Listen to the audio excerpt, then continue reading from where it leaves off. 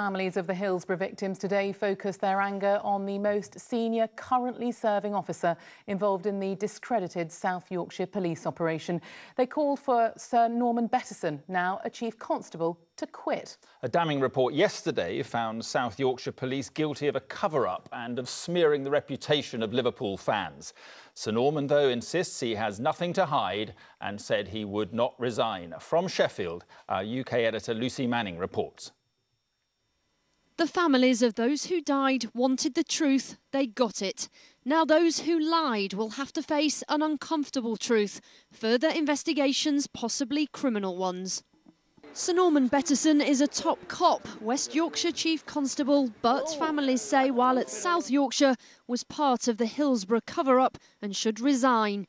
In a statement today, he said, "I really welcome the disclosure of all the facts that can be known about the Hillsborough tragedy because I have absolutely nothing to hide. I never altered a statement nor asked for one to be altered." He didn't help himself by adding that although fans didn't cause the disaster, their behaviour outside made the job of the police much harder. On to other news now, and French prosecutors